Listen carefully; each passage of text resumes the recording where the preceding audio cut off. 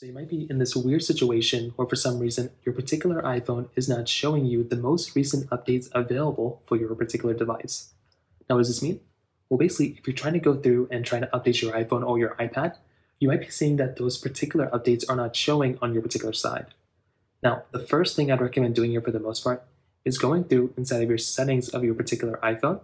So just like this, and what you're going to want to do is you want to go and make your way over to your general settings right here.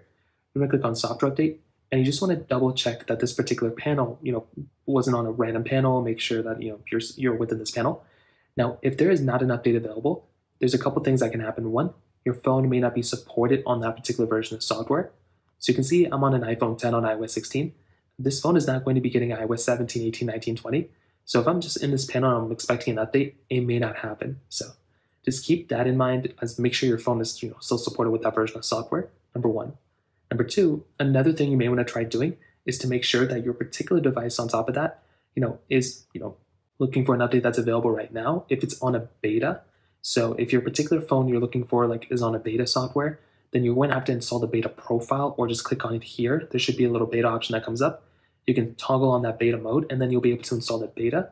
So make sure that a particular update you're looking for is suitable for your version. Because if it's if you're looking for a beta and you're not on the beta profile, then that might be another thing you can do is just a switch. On top of that, you may want to make sure you're properly connected to Wi-Fi or cell connection or something like that.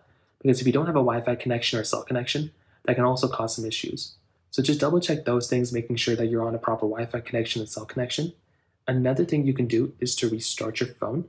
So you can hold down the buttons you normally would to restart your device, and go ahead and power your phone off. You want to see if that ends up fixing the problem, which for some people that might end up fixing it for you.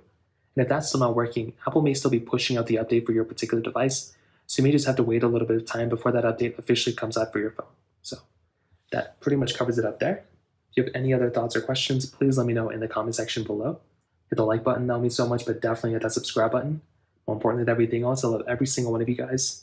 Hopefully I'll catch you guys in the next video.